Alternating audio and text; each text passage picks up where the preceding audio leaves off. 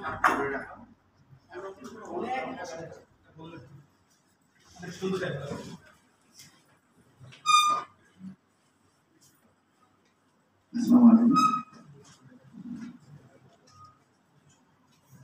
অসংখ্য ধন্যবাদ।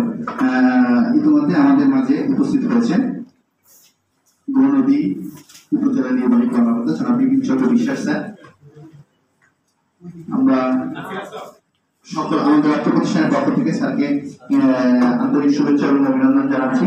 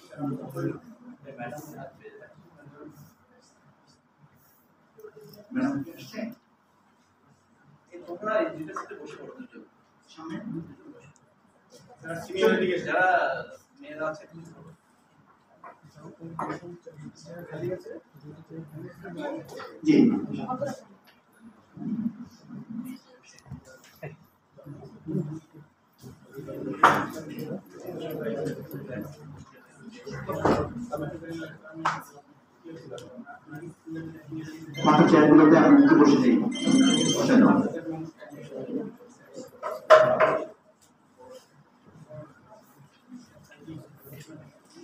ধন্যবাদ সকলকে।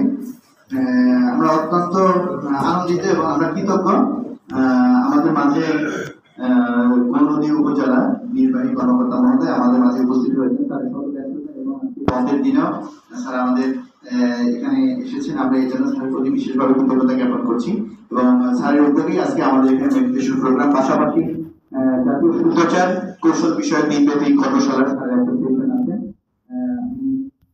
আজকের অনুষ্ঠানে স্বাগত বক্তব্য প্রদান করার জন্য অত্র ইনস্টিটিউটের সম্মানিত অধ্যক্ষ মহোদয় জনাব ইঞ্জিনিয়ার মোহাম্মদ হুমায়ুন কবির স্যারকে বিনীতভাবে অনুরোধ করছি।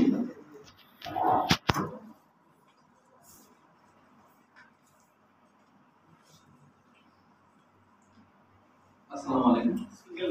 জাতীয় শুদ্ধাচার বিষয়ক দিনব্যাপী একটি কর্মশালা আজকে আমাদের এই প্রতিষ্ঠানে হচ্ছে। আজকে আমাদের সেই সাথে যোগাসন এবং প্রাণায়াম ও ধ্যান চর্চার উপরও একটি কর্মশালা হচ্ছে। তো সেই কর্মশালা আমাদের ছাত্রছাত্রীরা আছে। যোগাসন এটা কিন্তু শুদ্ধাচারের অংশ। আমি একটা মন্ত্রী পরিষদ সচিবের একটা ভিডিও দেখেছিলাম। তো বলেছিল আমাদের সরকারি 10টি প্রতিষ্ঠান এবং অরাষ্ট্রায়ত্ত 6টি প্রতিষ্ঠান, এর মধ্যে শিক্ষা প্রতিষ্ঠান একটি রয়েছে। এরা সবাই শুদ্ধাচার ন্যাশনাল ইন্টিগ্রেটেড সিস্টেমের আওতায় চলে আসবে। এমনি এই যে জাতীয় শুদ্ধাচার প্রণয়ন করা হয়েছে, তার আগে কি আমাদের দেশে জাতীয় শুদ্ধাচার ছিল না বা শুদ্ধাচার ব্যাপারটা ছিল না? আসলে শুদ্ধাচার ব্যাপারটা সৃষ্টি শুরু থেকেই ছিল। কিভাবে শুদ্ধভাবে আচার আচরণ করতে হয় সেই ব্যাপারগুলো সবসময় ছিল, এখনো আছে, ভবিষ্যতেও থাকবে। কিন্তু এটা রাষ্ট্রীয়ভাবে কোনো ফ্রেমওয়ার্ক ছিল না। যখন রাষ্ট্র ব্যবস্থা চিন্তা করলো যে আমাদের সচিবালয়, আমাদের মন্ত্রণালয়, আমাদের আইনসভাতে, আমাদের জাতীয় সংসদ যেটাকে আমরা বলছি, আমাদের সুপ্রিম কোর্টে, আমাদের সরকারি যে সকল সংবিধিবদ্ধ প্রতিষ্ঠান রয়েছে, অ্যাটর্নি জেনারেলের কার্যালয়, মহা হিসাব রক্ষকের কার্যালয়, বাংলাদেশ নির্বাচন কমিশনের কার্যালয়, এই সকল সংবিধিবদ্ধ সংস্থাতে যেরকম শুদ্ধাচারের দরকার, তদ্রুপ ভাবে আমাদের কিছু অরাজনৈতিক প্রতিষ্ঠান আছে, যেমন বাংলাদেশের যে বিভিন্ন রাজনৈতিক পার্টিগুলো আছে, বাংলাদেশ আওয়ামী লীগ, বাংলাদেশ জাতীয়তাবাদী দল, এই সকল প্রতিষ্ঠানগুলোতেও শুদ্ধাচারের দরকার। কারণ এই দলগুলোই একসময় কি হবে, দেশ চালাবে। এই দলগুলো থেকে নির্বাচনের মাধ্যমে কোনো একটি দেশ, কোন একটি দল নির্বাচিত হবে, 5 বছরের জন্য দেশ চালাবে। তাহলে দলের মধ্যে যদি শুদ্ধাচার থাকে, তাহলে দেশে তারা শুদ্ধাচার প্র্যাকটিস করতে পারবে। আবার আমাদের শিক্ষা প্রতিষ্ঠান, এখন এই আমাদের শিক্ষা প্রতিষ্ঠান শুদ্ধাচারের জন্য অন্যতম একটি ধারক এবং বাহক। কারণ আমাদের দেশে রাষ্ট্রীয়ভাবে শিক্ষা প্রতিষ্ঠান অনেক বেশি, এছাড়াও বেসরকারি শিক্ষা প্রতিষ্ঠান রয়েছে। এই শিক্ষা প্রতিষ্ঠান সমূহে কিভাবে শুদ্ধাচার পালন করা যায়, কিভাবে নিয়ম নীতি পালন করা যায়, কিভাবে পরীক্ষার কেন্দ্রকে সুষ্ঠুভাবে মেনটেন করা যায়, নকল মুক্ত রাখা যায়, ধূমপান মুক্ত রাখা যায়, ইফটিজিং মুক্ত রাখা যায়, পরিষ্কার পরিচ্ছন্ন ক্যাম্পাস গঠন করা যায়, স্বাস্থ্যবিধি মেনে কিভাবে করোনার মোকাবেলা করা যায়, এই সকল বিষয় কিন্তু আমাদের শুদ্ধাচারের মধ্যে আছে। ক্যাম্পাস পরিষ্কার রাখতে হবে, নির্দিষ্ট ডাস্টবিনে ময়লা ফেলতে হবে। এখন আমি একটা চিপস খেলাম, আমি যত্রতত্র আমি চিপসের প্যাকেটটা ফেলে রাখলাম, তাহলে কিন্তু ক্যাম্পাস পরিষ্কার করবো না। তাহলে আমাদের নির্ধারিত যে স্থান আছে সেখানে আমাকে ময়লাটা ফেলতে হবে। ক্যাম্পাসের মধ্যে একটা স্বাস্থ্যের প্রাথমিক চিকিৎসার একটা ব্যবস্থা থাকতে হবে, যে একটা ছাত্র ফুটবল খেলতে গেল বা ক্রিকেট খেলতে গেল, তারা যেন হঠাৎ করে অসুস্থ হয়ে গেল, অ্যাটলিস্ট মানে আমরা জানি যে আমাদের গৌরনদী অথবা আগল ছাড়া দুইটাই সরকারি হাসপাতাল আমাদের একটু দূরে। সেক্ষেত্রে আমরা যেন অ্যাটলিস্ট প্রাথমিক চিকিৎসা এখানে দিতে পারি, সেটারও ব্যবস্থা আমরা যেন করতে পারি, সেগুলো কিন্তু আমাদের শুদ্ধাচার অংশ।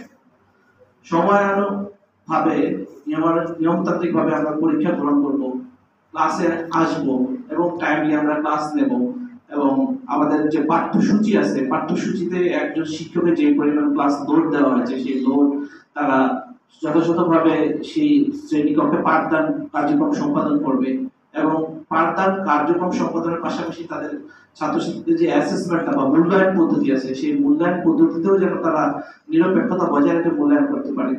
এই সবকিছু কিন্তু শিক্ষকের শিষ্টাচার বা শুদ্ধাচার। অনুরূপভাবে আমাদের শিক্ষার্থীদেরও উচিত প্রতিষ্ঠানের সার্বিকভাবে যেন উন্নতি লাভ করতে পারে, প্রতিষ্ঠান যেন একটা আদর্শ মডেল প্রতিষ্ঠান হয়। আমাদের এই মহোদয় চাচ্ছি গৌরনদীর মধ্যে আমাদের এই প্রতিষ্ঠানটা যেন একটা মডেল প্রতিষ্ঠান হয়। তার থেকে ইচ্ছায় আমাদের প্রতিষ্ঠানটা নতুন প্রতিষ্ঠান, কিন্তু আমাদের প্রতিষ্ঠানটা আটিয়াটি পাপা করে এগিয়ে যাচ্ছে। আমাদের এখানে ইতিমধ্যে সচিব স্যার এসেছে বেশ কয়েকবার, আমাদের বছর পাঠ মন্ত্রণালয়ের আগের সিনিয়র সচিব স্যার এসেছেন এখানে, এবং তারা প্রত্যেকে এই প্রতিষ্ঠানের বসি প্রশংসা করেছে। আমরা যেন এই প্রতিষ্ঠান এর প্রশংসা ধরে রাখতে পারি, এখানে পরিবেশ এবং শিক্ষার মান যেন ক্রমান্বয়ে বাড়তে পারে, সেই দিকে যেন আমরা বজায় রাখতে পারি, এবং সরকার প্রবর্তিত জাতীয় শুদ্ধাচার যেন আমরা মেনে চলতে পারি সেই আশাবাদ ব্যক্ত করে, এবং ইউনো মহোদয়ের কাছ থেকে কিছু শোনার আশাবাদ ব্যক্ত করে আমি আমার বক্তব্য শেষ করছি। আসসালামু আলাইকুম।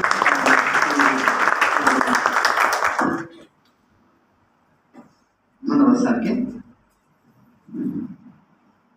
শুদ্ধাচার বিভিন্ন ধরনের হয়, সেটা সাধারণত আমরা প্রাতিষ্ঠানিক পর্যায়ে আমরা টিম ওয়ার্ক হিসেবে করতে পারি, ব্যক্তিগত পর্যায়ে আমাদের শুদ্ধাচার আছে। আসলে শুদ্ধাচার শুধু তাদের কাগজে কলমে নয়, শুদ্ধাচারটা আমি মনে প্রাণে বিশ্বাস করি এবং দৃঢ়ভাবে বিশ্বাস করি শুদ্ধাচারটা প্রতিটি মানুষের অন্তরে এবং ব্রেনে থাকা উচিত।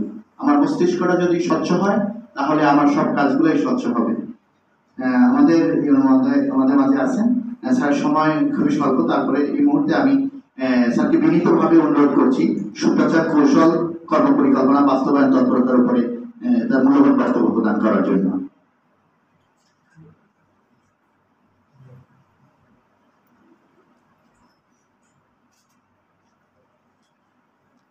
সবাইকে শুভ দুপুর।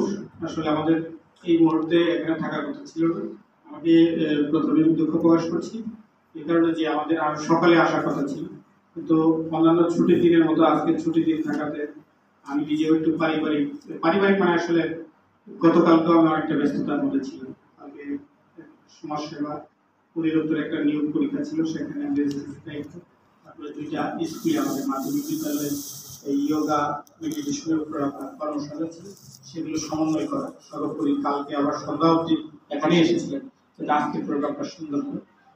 এই পাশাপাশি আমার আজকে একটি নিরাপদ সড়ক দিবস ছিল, এটা শেষ করে আমি এখানে এসেছি। এখানে আমার যেটা মনে হয়েছে আমাদের ইঞ্জিনিয়ার মোহাম্মদ মাইন কবির এই অধ্যক্ষ মহোদয় এই প্রতিষ্ঠানে তিনি যথার্থ বলেছেন। আমার কাছে মনে হয়েছে যে তিনি প্রশাসনিকভাবে ওনার যে দক্ষতাটা অনেকটা সুন্দর, কারণ উনি এই যে ন্যাশনাল ইন্টিগ্রিটির যে বিষয়টা, আপনার শুদ্ধাচারের যে বিষয়টা, সেটা আপনার আমাদের মন্ত্রী পরিষদ বিভাগ থেকে কিন্তু এটা করা হচ্ছে। আর মন্ত্রী পরিষদ বিভাগের থেকে একটা সোনার বাংলা, ওটার নাম দেওয়া হয়েছে সোনার বাংলা। এই সোনার বাংলা আমাদের সোনার ছেলেদের কিভাবে আসলে এই সোনার বাংলা করার জন্য আমাদের কিভাবে শুদ্ধাচারী হতে হবে সে বিষয়ে। তবে এটাও সত্য, উনি যথার্থই বলেছেন যে এই যে একটা ফ্রেমওয়ার্ক, বা একটা বই আপনার শুদ্ধাচার কৌশল বাস্তবায়নের প্রকাশনা করার পরে যে এটা হয়েছে তা না। আমাদের মধ্যে আগেও এই শুদ্ধাচার ছিল এবং চর্চাটা এখনো আছে। আর শুদ্ধাচারী না হলে আসলে আমাদের দৈনন্দিন জীবনে আমরা কখনো নিজেদের সামনে এগিয়ে নিয়ে যেতে পারবো না। আমার এখানে ভালো হতো, আমি ইতিমধ্যে প্রায় 170 হবে, প্রায় 60 বা 70টি বই আমাদের কোয়ান্টাম ফাউন্ডেশন থেকে একটা শুদ্ধাচার বই প্রকাশ করেছি। সেটা একবারে যে খুবই বলবো যে শুদ্ধাচারকে সম্পূর্ণ টাচ করেছে তাও না। সেখানে বিভিন্ন ধর্মের 4টি ধর্মের, আমাদের ইসলাম ধর্ম থেকে শুরু করে সনাতন ধর্ম, বৌদ্ধ ধর্ম, খ্রিস্ট ধর্মের যে বিভিন্ন ইতিবাচক দিকগুলো সেখানে বলা হয়েছে, অভ্যাসগুলোর কথা বলা হয়েছে। তদ্রূপ আমাদের প্রাথমিক জীবনে আমরা যখন চলি তখন দেখবেন যে আমরা যেমন আমি এখানে আসছি, যদি এখন আমি যখন কোনো মিটিংয়ে বসতে হবে তখন আমাদের উচিত হবে মিটিংয়ে বসলে মোবাইল, যেহেতু আমরা সবাই ব্যবহার করি, মিটিংয়ে মোবাইলটাকে সাইলেন্ট মোডে অথবা এয়ার মোডে রেখে দিতে হবে। তাহলে আপনার দেখবেন মিটিংয়ে ডিস্টার্ব হবে। এটাও একটা শ্রদ্ধা আছে। আবার হচ্ছে যে আমরা বড়দের সাথে যদি দেখা হয়, আমার বড়দের সাথে আমরা যেন কি করি, কৌশল বিনিময়ের আগে আমরা যারা ছোট আছে, ছোটরা যেন আগেই তাকে সালাম দিই, আদাব দিই, নমস্কার, এটা আমাদের দিতে হবে। এবং এটা আমরা কিন্তু ছোটবেলা থেকে করি। আর এটা হলো যারা সাইকোলজি আপনারা যারা পড়েছেন, কোনো একটি অভ্যাস বারবার যদি আমরা করি তখন মস্তিষ্কে স্থায়ী রূপে এটা একটা পরিবর্তন হয়। আমরা ট্রেনিংগুলোতে এই কাজটা করি। আজকে যারা আপনারা করছেন, কোনো আমি যেমন 2জন ট্রেনার, এই প্রশিক্ষক দলকে বলেছি আপনারা এমন কিছু বেশি করাবেন, কম করাবেন, কিন্তু 5টা যদি ওই 5টা এমনভাবে আপনারা বারবার আত্মস্থ করেন যেন এখান থেকে যাওয়ার পরেও ব্রেনে একটা তাদের থেকে ওনাদের একটা কি হয়, ছাপ পড়ে থাকে, একটা ছাপ যেন নিয়ে যায়। তাহলে কি হবে, তারা ওটা শিখবে। আর যদি আপনি অনেক পড়ালেন, অনেক অভ্যাস করালেন, অনেক মেডিটেশন করালেন, কিন্তু সেটা কোনো কি করবে না, ব্রেনে কোনো ছাপ পড়বে। কারণ আমাদের ডেলিভার আর হচ্ছে রিসিভিং, এটা একটা গুরুত্বপূর্ণ বিষয়। আপনি একজন শিক্ষক তো একদিনেই পাঠ্য বই শেষ করে দিতে পারে বা একটা সিলেবাস শেষ করে দিতে পারে, কিন্তু আসলে তো একদিনে আমাদের ব্রেনে দিবে না। আর অল্প অল্প করে যখন নেওয়া হবে সেটা কি করবে, সাস্টেইন হবে, টেকসই হবে। আর যদি আমরা একদিনে নিই তাহলে টেকসই হবে। তদ্রূপ আমরা যে প্রসঙ্গে বলছিলাম, এই যে ছোট বাচ্চাদের আমরা সালাম করতে বলি, তোমার আঙ্কেল আসছে সালাম করে, ওই চাচু আসছে সালাম করে, নানা আসছে সালাম করে, বা তোমার দাদা হবে সালাম করে, অপরিচিত ব্যক্তিদের সালাম দিতে বলি। এর মাধ্যমে কি, তার মধ্যে একটা আমরা সোশ্যালাইজেশন করছি, সামাজিকীকরণ করছি। যে সমাজে যখন চলে, বড়দের সাথে দেখা হলে কি করতে হবে, তোমাকে সালাম দিতে হবে, সম্মান জানাতে হবে। আর ঠিক আমরা যখন ক্লাসে ঢুকি, সেটাও একটা শুদ্ধাচার। আমরা দেখবেন যে আমাদের যারা শিক্ষকগণ আছেন, ক্লাসে প্রবেশ করার সাথে আমরা ছাত্ররা কি করি, দাঁড়িয়ে পড়ি। এটা কি, এটা হচ্ছে শুদ্ধাচার। আর যদি কেউ বসে থাকে, সেটা হচ্ছে আসলে কেউ বলতে পারে স্মার্ট, স্যার এটাই স্মার্ট, স্মার্টের এটাই হচ্ছে স্মার্ট না। সেটা হচ্ছে আমি যার কাছ থেকে জ্ঞান আহরণ করবো। আগে তো আমাদের ছিল প্রাচীনকালে টুল আমরা বলতাম, তারপরে আমাদের মাদ্রাসাগুলো আসলো, সেখানে আপনার তো অট্টালিকা বা এইভাবে আমাদের আধুনিক ব্যবস্থাপনা ছিল। তখন ওই টুলের পাশে ওই ছাত্ররা ওখানে বসতো, এখান থেকে বলতো, একজনে হয়তো বা বলতেছে, ওটার সাথে সাথে তারাও গিয়ে গিয়ে বলতেছে ক ক। ঠিক আমরা এই যারা আমাদের ধর্মীয় সেটাও দেখেছি যে এই বিভিন্ন পাঠ একসাথে সুর করে করতেছে, বসছে। এখন সেটার পরিবর্তন আসছে। এইগুলো হচ্ছে আমাদের শুদ্ধতা, যে সিনিয়র কেউ আসলে, গুরুজন আসলে আমাদের এই করতে তারা। আর এখানে যেমন আমাদের ক্ষেত্রেও আমাদের যারা সিনিয়র আছে, আমাদের যেমন অফিসিয়ালি আপনাদের জানিয়ে রাখি, আমরা যেমন গাড়িতে উঠি, আমরা যেমন অ্যাডমিট কার্ডের যা আগের গাড়ির এই ইয়ের, আমার একবারে থাকবে বাম পাশের জায়গাটা হচ্ছে পিছনের যে সেটা। আর আমার যদি জুনিয়র থাকে, সে উঠবে হচ্ছে আমার ইয়ে এই ডান পাশে, আমার হাতের ডান পাশে, ড্রাইভারের পিছনের সিটটা। এটা হচ্ছে কথা। এরপরে যদি ওর জুনিয়র থাকে, সে বসবে সামনে। মানে কি, এখানে এটা বুঝিয়ে দিচ্ছি এই কারণে যে এটার কারণ হচ্ছে যে সবচেয়ে যে সিনিয়র, যাকে রক্ষা করা আমাদের দায়িত্ব, সেখানে তাকে এখানে সেম জোনে আমি বসে দিলাম। যদি অ্যাক্সিডেন্ট হয়, কোনো দুর্ঘটনা হয়, আগে হয়তো বা সেই আরো যদি অ্যাক্সিডেন্ট হয় হয়তো আগে পাশের জন্য, মানে এটাও একটাই।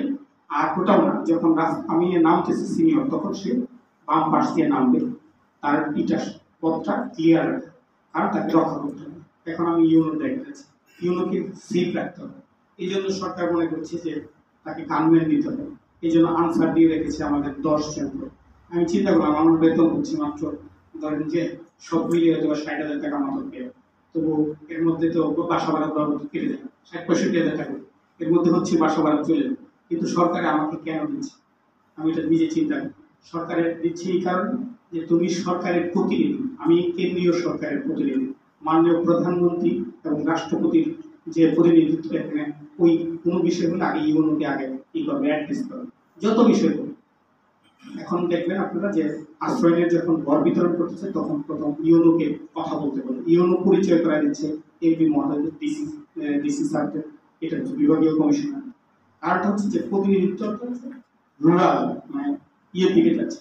এই যে সিস্টেমগুলো, এই সিস্টেমগুলো কিন্তু একদিনে ডেভেলপ হয়। তো এখন এই যে আমি যে প্রসঙ্গে বলছিলাম যে একজন ড্রাইভার বা এই যে গাড়ির মধ্যে একটা সিস্টেম কিন্তু আমাদের কি, এটা কোথাও লেখা নাই, কিন্তু আমরা এই সিস্টেমটা আমরা নিজেরা অলিখিতভাবে করে নিয়েছি। এখন যদি আমাদের কোনো জুনিয়র হঠাৎ করে কোনো যদি না বুঝে, সে যদি আমার সিটে বসে পড়ে, এটা একটা আমাদের একটা অপরাধের মতো করে। এবং এই জন্য অবশ্যই আমাদের যারা আছে এটা জানে। আমি যেটা বলছিলাম যে দেখেন, এটা এখানে সাথে সঙ্গতিপূর্ণ না যে একজন ইউনোর জন্য 10 জনই, এদের বেতন দেখলাম যে 1,60,000 টাকা পায়, রেশন আছে, ইয়ে আছে, সব কিছু মিলে 1,80,000 বা 90,000 চলে যায়। এখানে এটার একটা বিষয়টা হচ্ছে যে সেভ করার জন্য, এটাও তো সেভ করার জন্য। ঠিক ওই যে গাড়ির মধ্যে যে বসলাম, এই যে এটা, ওটাও আমার জুনিয়র বা ইয়েরা আগে কি আমার স্যারকে কি করে রাখতে হবে, নিরাপদ রাখতে হবে। ঠিক আপনারা যারা স্টুডেন্ট আছেন, কোনো একটা বিষয় যদি হয়, দেখবেন আপনারা যদি কোনো হয়, দেখবেন আপনার স্যারের, আপনার যে স্যাররা আছে, আপনার দেখবেন যে না কোনো স্যারের গায়ে কোনো হাত দেওয়া যাবে না, স্যারের ইয়ে, তাই না? আমরা এমন করেছি, আমরা আগে এগিয়ে দিই, স্যার যদি আঘাত হয়, স্যার যদি অ্যাক্সিডেন্ট হয়, স্টুডেন্টদের ক্ষেত্রে আমরা এগিয়ে গিয়েছি, কিন্তু স্যারদের আমরা কি করি যে স্যারের কোনো অপমান আমরা মেনে নিই। এটাও কিন্তু একটা শুদ্ধাচার। যাই হোক, শুদ্ধাচারের আসলে বহুমাত্রিক আছে। তবে শুরুতেই আমাদের অধ্যক্ষ মহোদয় যে কথাটা বলেছে, এটা যথার্থই বলেছে যে এই যে যুগের যে বিষয়টা, আপনার যদি দৈহিক, এখানে যারা যে 2 জন ট্রেনার আছেন, ওরা শুধু আপনাদের আসন প্রাণায়াম এগুলি নিশ্চয়ই শিখাবেন, এর পাশাপাশি আপনার খাদ্যাভ্যাসের একটা কথা বলেছে, নিশ্চয়ই কি বলেছেন তো না? কারণ খাদ্যাভ্যাস একটা গুরুত্বপূর্ণ বিষয়। তারপরে আপনার কখন ঘুমাচ্ছেন, আপনি বলবেন আমি তো এই ব্যায়াম করতেছি তারপরে শরীর কেন খারাপ লাগছে আমার? কারণ হচ্ছে আপনি ঠিক মতো ঘুমাতে যাচ্ছেন না। আপনার ঘুমানো দরকার 10টার মধ্যে, আপনারা যারা স্টুডেন্ট আছেন, আপনি উঠবেন হচ্ছে এই 5টা-6টার দিকে, ঠিক আছে? এই জন্য আমি আমি সবসময় বলি যে প্রত্যেকের ধর্মের যে ধর্মীয় অনুশাসনটা আছে, এটা প্রথম মানার চেষ্টা করবেন আপনারা। 5 ওয়াক্ত নামাজটা আপনারা যদি কেউ পড়তে পারেন সবচেয়ে ভালো। তারপরে অন্য ধর্মের যারা আছেন, ত্রিসন্ধ্যা বা হতে শুরু করে সকালের ব্রহ্মলগ্নে যে আপনার ধ্যান বা মেডিটেশনের বিষয় আছে, এটা যদি কেউ করতে পারেন, অনেকটা আপনি সফল হতে পারেন। আপনার জীবন, আপনার মস্তিষ্ক, আপনার শরীর দেখবেন অন্যের চেয়ে অনেক ভালো থাকবে, ঠিক আছে? কারণ এগুলো ব্যাখ্যাও আছে, এখানে ব্যাখ্যা করলে আমার লেকচার হয়ে যাবে, আমার ক্লাসের মতো হয়ে যাবে বিষয়, আমি এখানে যাচ্ছি না। আপনি যখন আমাদের সনাতন ধর্মে বলা হয় ব্রহ্মলগ্ন, সূর্য উদয়ের 1 ঘন্টা 36 মিনিট আগে আপনার দেহের ভিতরে একটা আধ্যাত্মিক শক্তি জাগ্রত হয়। আপনি সেটার কোনো করতে পারছেন না, আপনারা কি বলা হয় যে তার পরিচর্যাই জানেন না আপনারা এখানে, যার জন্য আপনার শক্তি প্রতিদিন ক্ষয় হচ্ছে। আপনারা যারা মহাপুরুষ, যারা প্রকৃত ধার্মিক, তারা আবার এটা পরিচর্যা করতে চান, এর লেগে তারা আবার শক্তিশালী হচ্ছে, তাদের মেরুদণ্ড, তাদের মনোবল, তাদের শরীর রোগ প্রতিরোধ ক্ষমতা অন্যের চেয়ে অনেক বেশি। এটা জাগ্রত হয় সূর্যোদয়ের 1 ঘন্টা 36 মিনিট, এবং হার্টের শক্তিও তখন বৃদ্ধি পায়। তখন যদি আপনার প্রাণায়াম করতে পারেন, আপনি যদি বাস্তিকা করতে পারেন, আপনাদের আজকে এখানে যারা শিখেছেন, আপনার দেহের মজবুত কাঠামো তৈরি হবে, আপনার মস্তিষ্ক সুস্থ হবে। ঠিক আছে? কারণ সকালবেলা কখনো ঘুমানোর জন্য না। যদি আমি পরিবার পরিজনের সাথে বারবারই যুদ্ধ করি অভ্যন্তরে যে সকালবেলা আসলে ঘুমানো যায়, সূর্যটা ওঠার সাথে সাথে আপনাকে অবশ্যই উঠবে। এরপরে যদি আরো চেষ্টা করি সূর্য ওঠার সাথে সাথে, আমি আমার স্কুল জীবনে পারিবারিক জীবনে এটা এখন নানামুখী ব্যস্ততার কারণে, অফিসের কাজের ব্যস্ততার কারণে আমি এই জিনিসটা পারি। আমাকে প্রায় রাত ধরেন যে 1টা 2টার মধ্যে এরকম অনেক সময় ঘুমাতে পারে, 12টা 1টা। তারপরেও এখানে অনেকগুলো মেসেজ থ্রো করতে হয়, অনেকে ফোন দিতে হয়, কারণ ওভার ফোনে হোয়াটসঅ্যাপে আমাদের মেসেঞ্জারে, তারপরে আমি কিন্তু অফিসিয়াল ফেসবুক পেজ থেকে শুরু করে অনেকগুলো সমন্বয় করতে হয় অনেকের সাথে। কালকে মিটিং আছে, আমার ওই ব্যানারটা আমাকে দেখতে হবে ঠিক আছে কিনা, মানে অনেকগুলো বিষয়। আমার ইউনোকে নিজেকেই করতে হবে, সব সার্বিক মিলে প্রায় আমার 1টার দিকে ঘুমোতে যেতে হবে। আবার সেই উঠিয়ে হয়তো বা 7টা। আমি এখানে যদি আমি বলি আপনাদের উপদেশ দিচ্ছি একটা, আর নিজে আরেকটা করি, তাহলে আমি হিপোক্রেট এই জন্য কথা বলবো, নাহলে ব্রেইনে আমার এটাই ছাপ থাকে, তাই আমার সত্যটা আমি প্রকাশ করে নিই, তাহলে আমি হিপোক্রেট। ঠিক আছে? আমি কেন করতে পারলাম না, আমার ব্যাখ্যাটা জবাবটা নেই।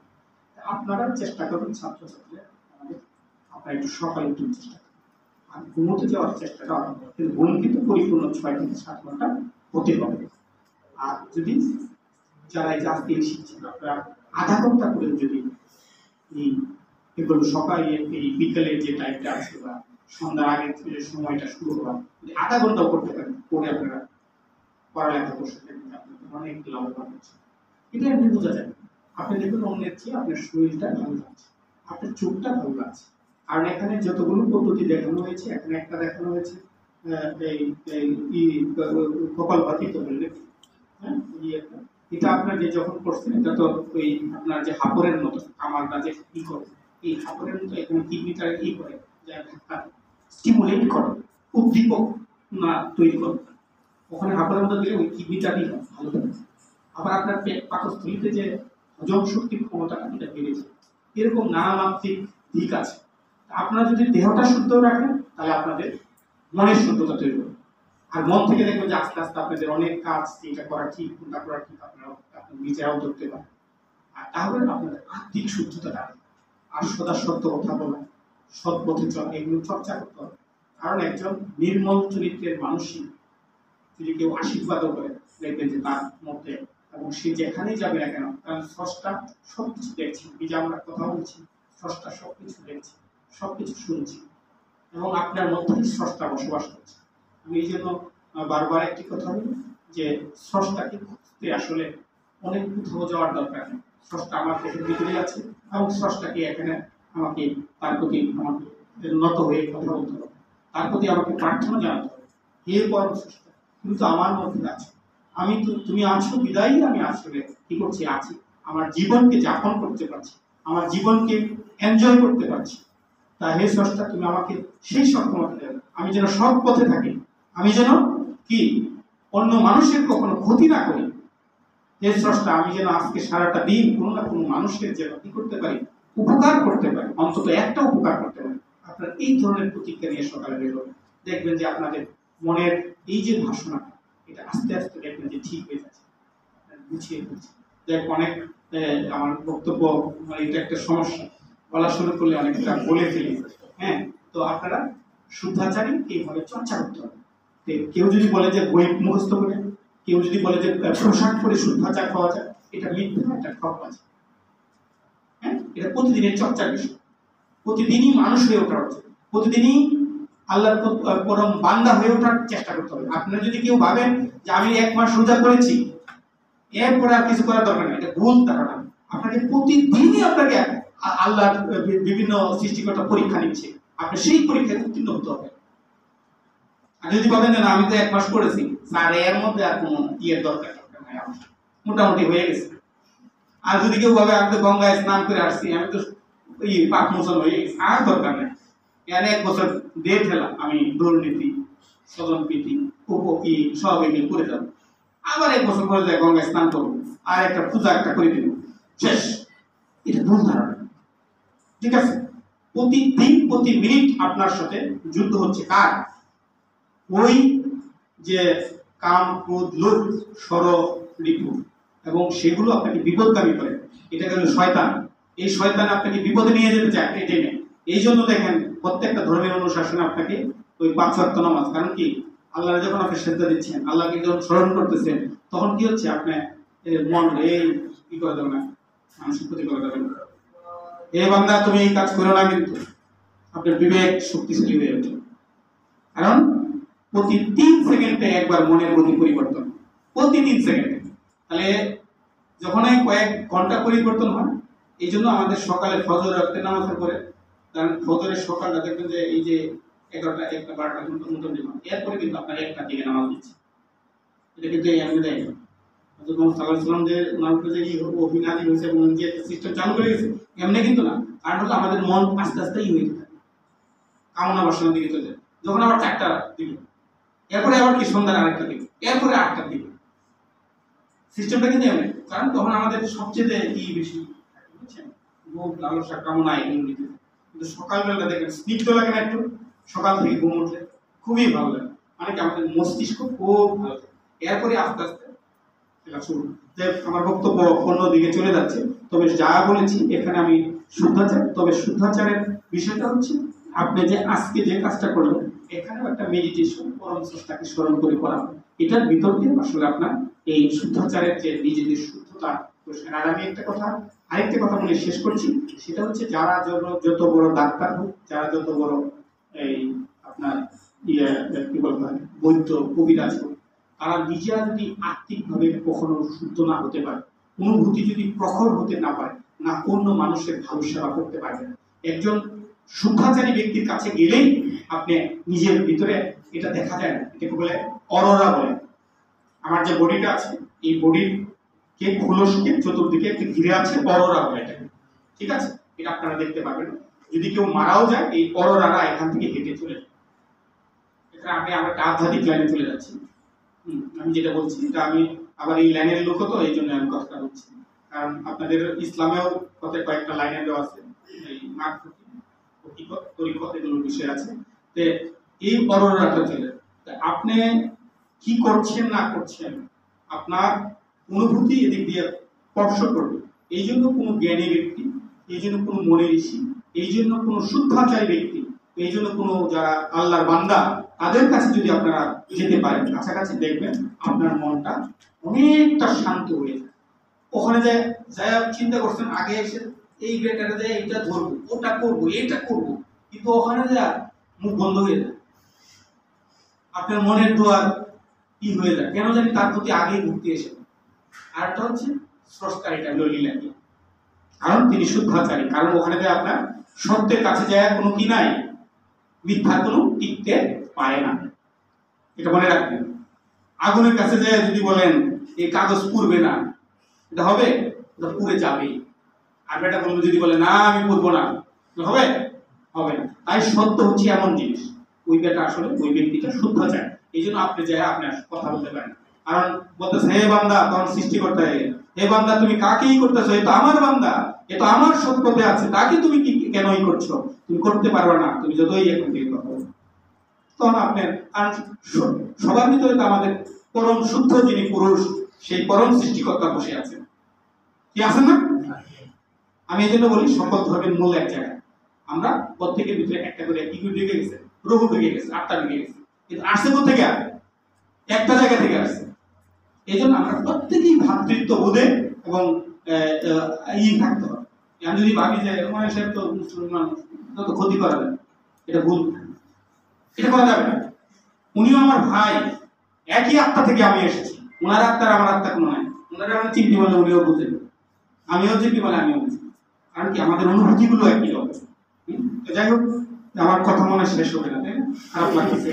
তো সবাই ভালো থাকবেন আর সুস্থ থাকবেন। আর আমাদের জাতীয় শুদ্ধাচার কৌশলের এ ধরনের একটি উদ্যোগকে আমাকে প্রধানমন্ত্রীর জন্য আমি আমাদের ইঞ্জিনিয়ার মোহাম্মদ হুমায়ুন কবির কে ধন্যবাদ জানাচ্ছি। আর একই সাথে আমি বলবো যে শহীদ আব্দুল শ্রেণী আবার টেক্সটাইল ইনস্টিটিউটের কার্যক্রম অব্যাহত থাকুক এবং সবার মধ্যে মনের সুস্থতার পাশাপাশি এই প্রতিষ্ঠানের প্রতি ভালোবাসা তৈরি হোক, এবং আপনারা আগামী দিনে এই প্রতিষ্ঠান থেকে বের হয়ে আপনাদের নিজেদের যেন যোগ্যতায়, আপনাদের নিজেদের গুণাবলীতে শুধু চাকরিই করবেন না, আমি বলবো যে মানসিক শক্তিটা ঠিক রাখবেন, আপনাদের পরিবার এবং দেশের প্রতি যে দায়িত্ববোধ সেটা বজায় রাখবেন এবং দেশকে আপনারা ভালোবাসবেন, দেশের মানুষকে ভালোবাসবেন, তাহলেই আমাদের এই আজকের যে শুদ্ধাচার এটা ঠিক থাকবে। আর আপনারা যখন এলাকায় যাবেন আপনাদের চলন বলন কথাবার্তার মধ্যে অবশ্যই পরিবর্তন নিয়ে আসবেন। আর আপনারা যখন স্কুলে পড়ছেন আর এখন যখন একটা ইনস্টিটিউশনে পড়ছেন আপনাদের এটা প্রায় গ্রাজুয়েটের মতো, তাই না? কোন গ্রেড চাকরি হয়? দশম গ্রেড। আমি বলবো যে তাহলে গ্রাজুয়েট করা যারা প্রায় দশম গ্রেড চাকরি হয় আপনাদের। আমাদের এই যে আমাদের উপজেলা প্রকল্প বাস্তবায়ন কর্মকর্তা, উপজেলা আমার সমবায় কর্মকর্তা যারা আছে প্রায় এরা দশম গ্রেডের, নবম গ্রেডের, তারা আপনারা ওই পর্যায়ে যাচ্ছে। তাহলে আপনাদের চিন্তা ভাবনা আর বই পড়বেন, ভালো ভালো বই পড়বেন, ঠিক আছে? প্রয়োজন হয় যে আমি ওই শুদ্ধাচারের যে বইটা আপনাদের এটা আমি কিছু দিয়ে দিব, কোয়ান্টামের ওই বইটা আমি ইতিমধ্যে প্রাইমারি স্কুলের টিচার এবং প্রাইমারি স্কুলগুলোতে প্রায় 170টার মতো আমি দিয়ে দেবো। তবে আমি ফ্রি দিই, আমাকে একটা শর্ত আছে। আমার কথা হলো ফ্রি দিলে ওটা 2 মাসে ফিরে দেবে। ওটার দাম হচ্ছে আমার কাছে কম নিয়েছে, 280 টাকা না কত টাকা নিয়েছিল। আমি বলছি যে আমি 80 টাকা দেবো, 200 টাকা আপনারা কথা শেষ হওয়ার পরে সবাই 200 টাকা দিয়েছে আর আমি 80 টাকা আমি দিয়েছি।